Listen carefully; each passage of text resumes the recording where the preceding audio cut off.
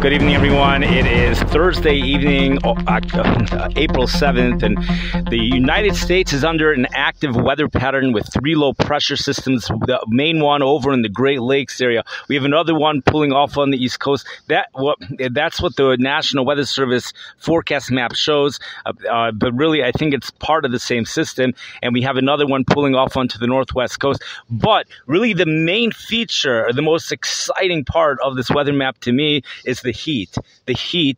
We do have some heavy snow to speak about too, but the most exciting part really is the heat. Yesterday, the temperature hit, this is amazing, the temperature hit 111 degrees in South Texas. This is right before that cold front moved through. That's something that, Thank you, we need that one for 111 degrees in South Texas. Just unbelievable. And then this heat,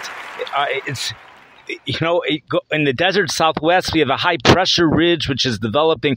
Temperatures are going to come nowhere near that. At least they're not forecast to, but temperatures are forecasted to come very close to the record. Even today, we had forecast highs low to mid-90s, even into central California. Those records were also in the low to mid-90s, so it's a close call whether probably some areas did tie the record, maybe even broke the record. But tomorrow, temperature record conditions are expected in Los Angeles as high temperatures go into the mid-90s, the old record 92 degrees, and then the heat cools off for Shabbos. Temperatures no longer make it into the 90s by then. That's for Los Angeles. Other places are going to get even hotter on Shabbos. We have other parts in Southern California. Phoenix, Yuma, Arizona going into the upper 90s both days, Friday and Shabbos. Phoenix, Arizona, mid-90s. You never know. You could always get into the upper 90s. And you have some... Death Valley, California is not included in this. Not included in this. How do you like that? Isn't that... How are they not included in this? Death Valley is always hotter. A few days ago, Death Valley was the hottest temperature in the country. Many times it is. Rio Grande Village, a lot of times, is the hottest temperature in the country. The city that's recently been taken over is Falcon Lake, Texas. And I have to tell you that is a tremendous highlight what we have coming up in Falcon Lake, Texas this week. 108 degrees this Tuesday, forecast high for Falcon Lake, Texas, 108 degrees. A lot of times, whatever it is in Falcon Lake, Texas, it's the same thing in Zapata, Texas. And sometimes it's also forecast to be 108 in Zapata, Texas. The cities are just a few miles apart from each other. And some people, I thought they were really the same city, but I think they're 2.6 miles apart from each other. 108 for both of those cities on Tuesday. That's the forecast, and we're only in April. But another real big shocker is when you go into Kansas. Now, you have to realize in order to realize the shocker here, we do have a warm spell moving into the Midwest. That's very true. But, in the past years, and when you have a warm spell that moves into the Midwest, so a lot of times the warmth goes all the way up. In fact, Rapid City, South Dakota, a lot of times when you get a warm spell, the temperatures in Rapid City, South Dakota are warmer there than Atlanta, Georgia. I've seen that frequently.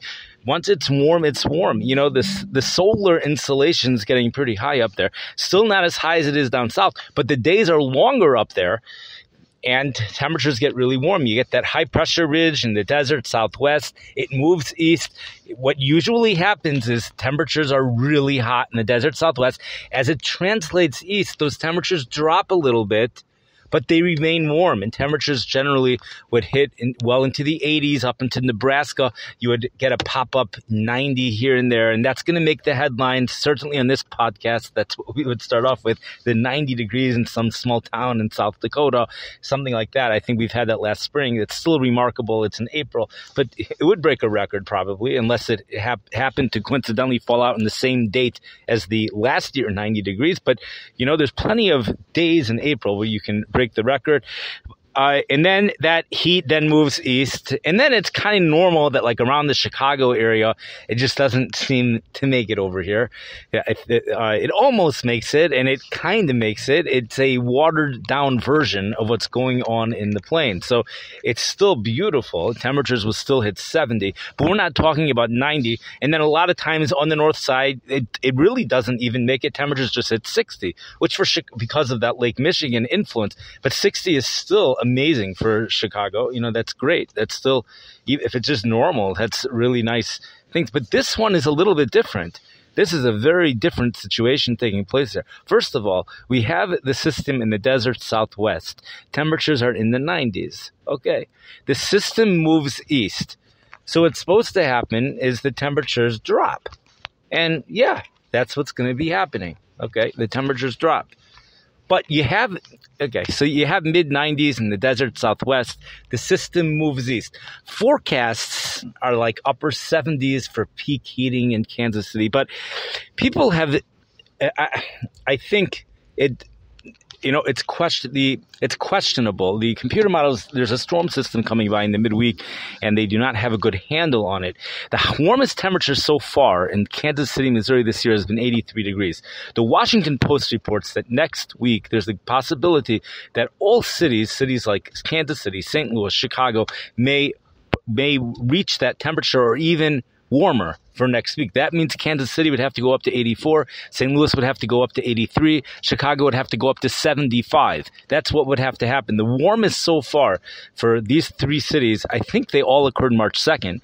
With March 2nd, all the way back then, certainly Kansas City, with a temperature of 74 for Chicago, 82 for St. Louis, and 83 for Kansas City. So that would be a possibility. I don't know if it's going to make it here in Chicago. Meteorologist Tom Skilling in this morning's paper was forecasting a high of 74 on Wednesday. We don't have other forecasts which are anything close to that. AccuWeather saying 67, and it's not so clear cut like the usual waves of warmth that goes across the country. You have Kansas City, maybe they will hit 80. Okay, but then you have Wichita, Kansas. Wichita, Kansas, temperature going into the low 90s on Tuesday, 91 degrees. How is that happening? 108 in Falcon Lake, Texas, 91 in Wichita, Kansas. Wichita, Kansas makes sense, to tell you the truth. It's the other cities. The warmth is not really going so far up north, and they're calling this a widespread severe weather outbreak. I think we've done better than that. We've done much better than that. I have big cautions on anyone who thinks next week is a widespread severe weather outbreak. But many areas from Sunday night through Wednesday, the St. Louis area should prepare for strong thunderstorms, especially Wednesday. These cities, you can include St. Louis. This is a multi-day, maybe that's what it is. It's a multi-day severe weather risk for places further north, including St. Louis. Not just one day, it's a multi-day thing. 3 days. Chicago also may get thunderstorms by Wednesday at least. And there's also some stuff going on earlier in the week as well. And then we have another system that comes in towards the latter part of the following weekend. That heat for next week is the warmth is something to look forward to for normal people. For weather enthusiasts, there's snow, there's heat. So we have those cities which are like these shocker cities. 91 again in Wichita, Kansas is forecast for Tuesday, according to AccuWeather, I believe, and 108 for Falcon Lake, Texas. Back on the West Coast, it's also just interesting how each city has its day of hottest temperatures. It's kind of similar here. Denver, Colorado, I think that they're going to get real warm on Shabbos. Temperatures, I think North Platte, Nebraska. This confused. This just causes confusion here. Their warmest day is on Shabbos. Everyone else is Tuesday. North Platte, Nebraska, Shabbos highs in the upper 70s, and Scottsbluff, Nebraska, very similar, upper 70s, maybe even 80 degrees. That's the classic warm spell that we deal with every year. The only thing is that it's bending. It's going up north. Like, it's not really supposed to be in Nebraska. It's supposed to just go up north, but it just curves over these other places like Missouri. It's like not really going to make it to many places much further south than these cities, which to the east. It's not going to really make it that far east, but we will see temperatures in the 70s for many locations and throughout Missouri, Kansas. Many areas can look forward to a 4-day string, especially southwest Missouri, 4 consecutive days of temperatures in the 70s. St. Louis, perhaps 4, maybe only 3. Chicago, maybe 1, especially if you're in Kankakee or Joliet and areas of the south side. If you do go to the zoo, the Brookfield Zoo would have warmer temperatures than the Lincoln Park Zoo. That's the warm side of things. We also, on the places on the East Coast, I hear they lucked out in some areas in West Virginia. At least at some point, there was a time there was expected to be thunderstorms. The front just stopped, and it didn't move the way it was forecasted to move last night. The thing just stopped. It might have even started to go backwards in the middle of the night. And one meteorologist said he knew it all along, but yet he knew it, but he didn't forecast it. So, in any case, we have flood warnings in effect for places in New York. There's flooding going on in many areas. The Chicago River is also, the Chicago National Weather Service is issuing flood warnings for our area. This front eventually will make it off the East Coast, and that's when the colder air, the air aloft in the upper atmosphere, this is record-breaking material. Temperatures at various levels in the upper atmosphere ranged to well below zero. For this time of the year, it's record material, says the National Weather Service. We're going to be dealing with precipitation. The Chicago area, it's raining as I speak, but the precipitation is going to gradually be changing over to snow because of the cold temperatures. But, if it was earlier in the year, we would be saying that upper 30s is just too warm for snow. It's just that the cold air aloft is going so far, it's so close to the surface, despite the fact that surface temperatures are warm, there's a pretty good chance that the precipitation tomorrow morning may fall as snow. Now, if it doesn't fall as snow tomorrow morning, we have even a better chance tomorrow evening. Tomorrow evening, maybe late afternoon or evening, that's already when the clouds reach, the updraft is reaching into convective criteria there. So you could get a heavy, they call it a snow squall, but nobody has mentioned snow squall. So let's not say it. Just a heavy snow shower, possible, there might be a period of heavy snow for a period of time tomorrow evening with a gusty wind. That might be happening tomorrow evening. And if that should happen after sunset, that snow would accumulate a little bit for tomorrow night. No big deal.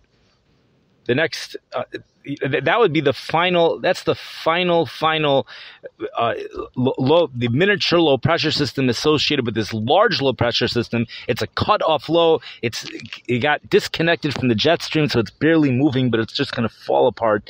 And then we get the warmer air that's going to start to move in Sunday, but especially Monday, Tuesday, and Wednesday we have our best shot. But the real warm air doesn't really make it here into Chicago.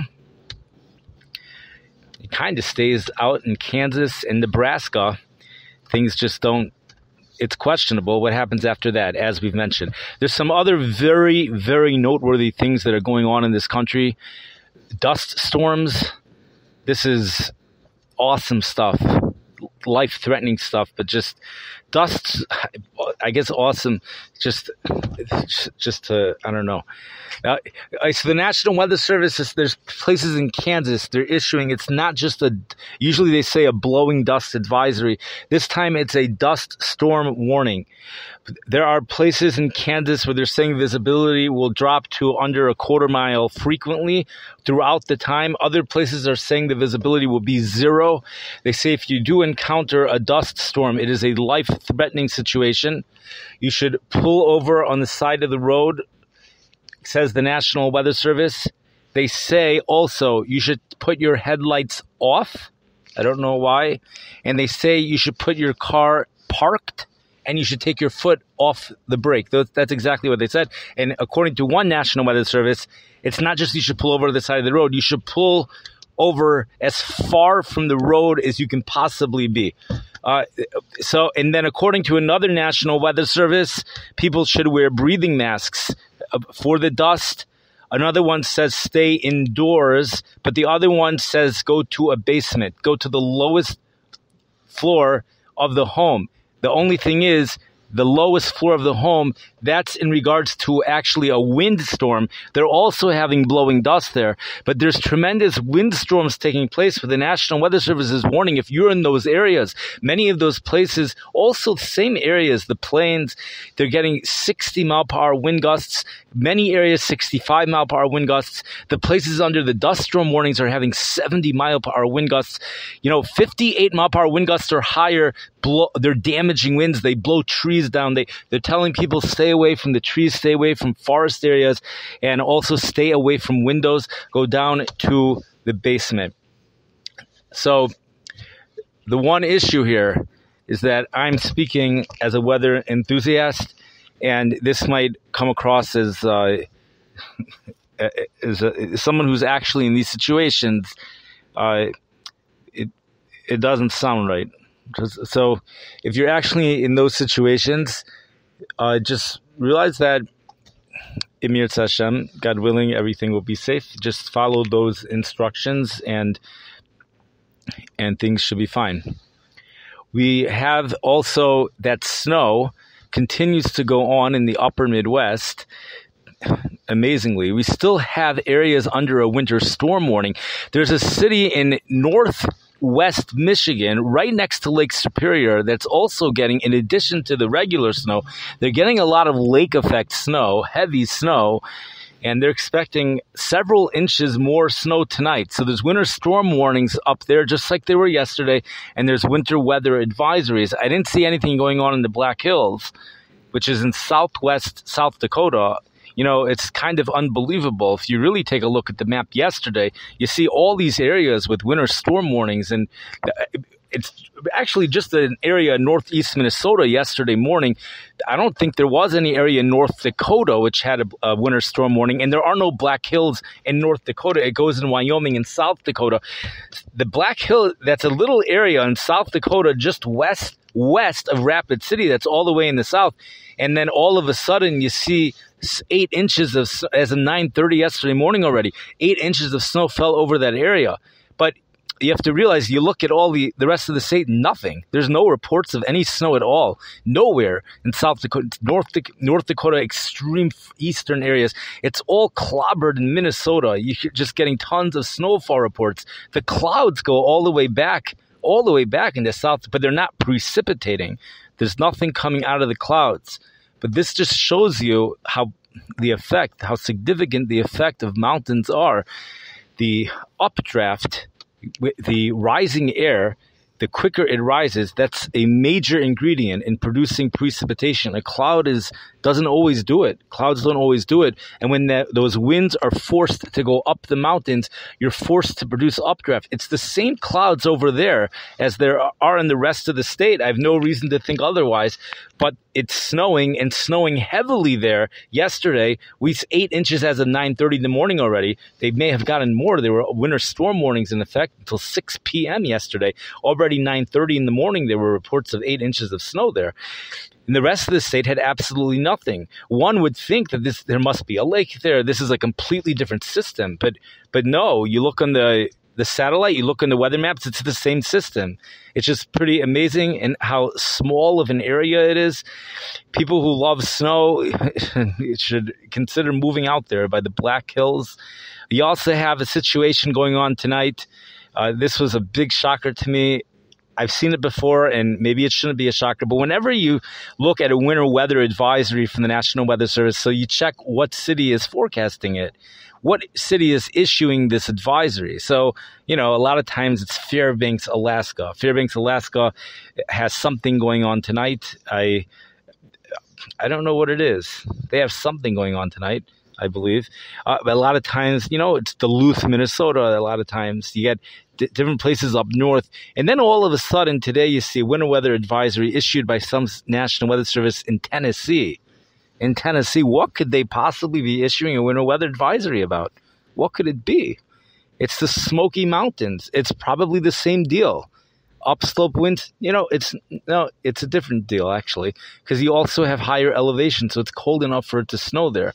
You have the Blue Ridge Mountain Range just west of the Baltimore area, and then today was the first time I've heard the West Virginia, I believe, the coal fields, coal, COAL. I hear all about the cornfields, the Midwest Corn Belt in the weather reports, by the forecast discussion when you get into the summertime.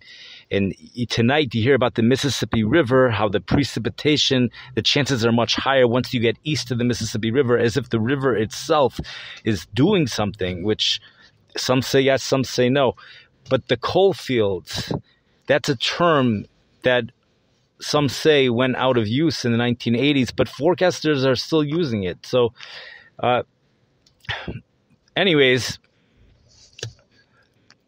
that was connected to some type of thunderstorm development this morning, something in the coal fields out in West Virginia. Either it did happen or it didn't happen over there.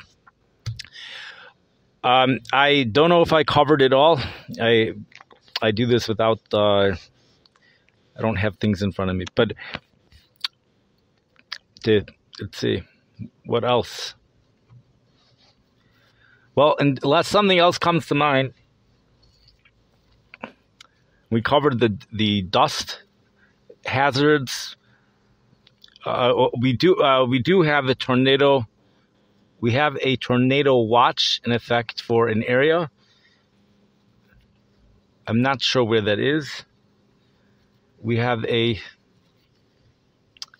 that might have expired. But if it is, it's in the southeast part of the United States. That's where the severe weather outbreak was expected to be again for today. Thank you for listening. I wish everyone a wonderful night.